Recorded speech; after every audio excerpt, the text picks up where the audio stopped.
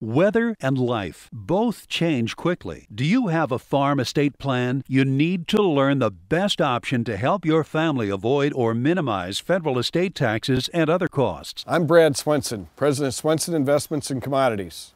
We work confidentially with farmers, ranchers, and advisors to help develop the best farm estate plan.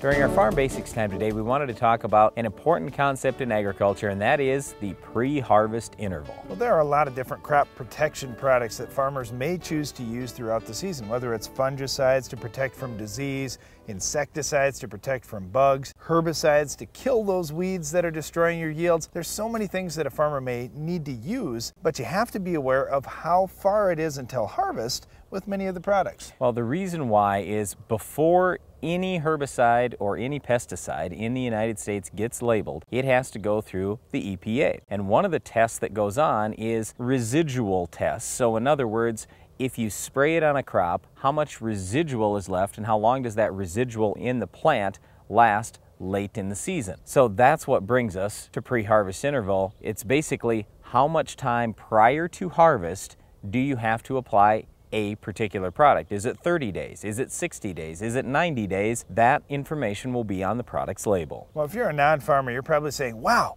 I hope farmers are on top of all these things because, boy, that would be terrible to have some residue in the crops, that eventually end up as food products for us.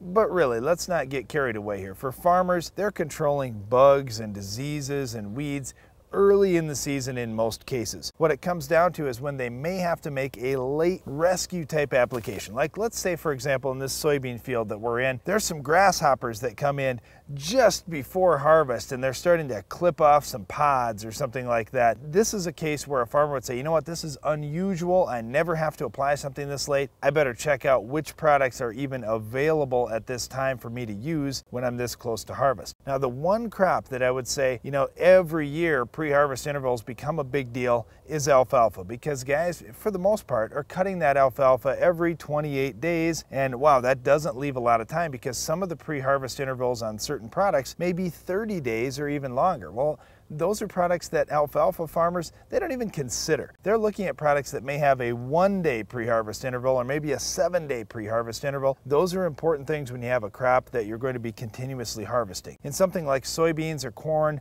where we only harvest them once per season, farmers have got most of those things taken care of so early in the season, pre-harvest intervals never come into play. Okay, so Darren brought up an interesting point there. In alfalfa, there are some products that might have a 1-day pre-harvest interval, and that's in alfalfa. In soybeans, you could use the same product and it might have a 28-day pre-harvest interval. And you say, well, why is there so much difference? 1 day in one crop and 28 days in another crop. A lot of times what it has to do with is chances are that actually is a pretty safe product.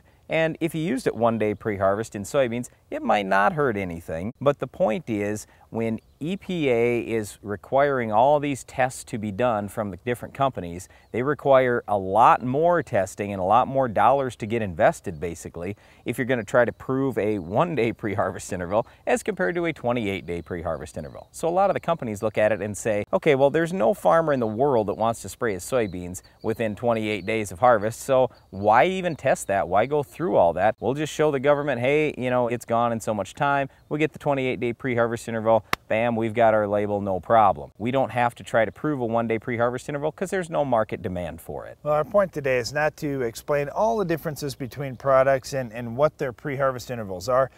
We just want you to understand there are pre-harvest intervals for farmers when they're applying products in the field to make sure there aren't residues from any pesticides in the food that you eat. Well, one of the reasons why farmers use pesticides is to control our weed of the week. Can you identify this week's weed?